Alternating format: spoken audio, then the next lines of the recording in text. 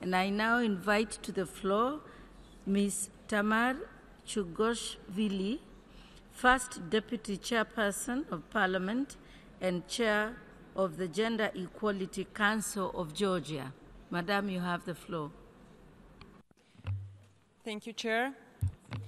Dear Chair, distinguished delegates, it is my honor to address this 32nd session of Committee of the Status of Women by focusing both achievements and challenges. I would like to reiterate the ambition and dedication of Georgia to empower rural women and girls. This year, Georgia celebrates centennial anniversary of Georgia's first democratic republic, and we celebrate the achievements of the first elected female members of the Georgian parliament a century ago, in 1919, their devotion to equality. By introducing a new provision on equality as part of the constitutional revision process in 2017, Georgia has embarked upon the democratic tradition of the Constitution of the First Democratic Republic.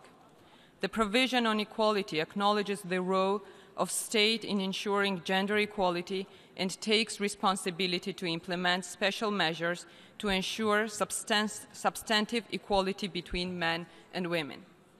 Let me bring to your attention one of the significant achievements of Georgia in 2017. Last year has been significant in terms of fighting domestic violence and violence against women. A year ago, Georgia ratified the Istanbul Convention and passed amendments to more than 20 pieces of national legislation to ensure tangible mechanisms for fighting violence against women. I believe that violence against women is not a standalone problem, but it is undeniably linked to economic empowerment of women, their labor rights, access to reproductive health and rights, as well as to maternal health. Georgia is no exception when it comes to major impediments for increased participation of rural women, access to kindergartens, infrastructure, and water supplies. However, the nationwide survey conducted by the UNDP shows that in 2017, more than 85% of Georgia's population is satisfied with the access to public services. In recent years, Georgia has taken solid steps to acknowledge the problem of early marriages and develop prevention mechanisms at legislative level. Despite achievements, we acknowledge that participation of poor women, girls, and young women living in rural areas in economic empowerment programs should be increased. Also, rural women's access to finances and the development of their professional skills should be taken into account when designing state policies.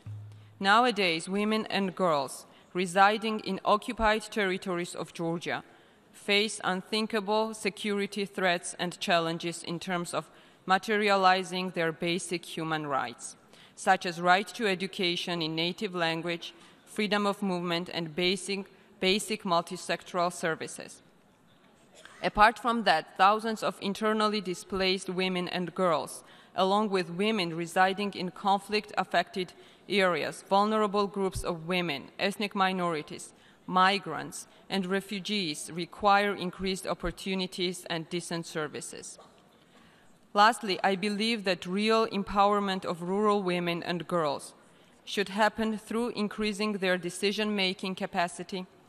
Next week, Parliament of Georgia is to vote for a bill on introducing mandatory gender quota for parliamentary and local elections in Georgia. If supported by the Parliament of Georgia, the bill will guarantee substantive increase in representation of women at all local self-government and national levels.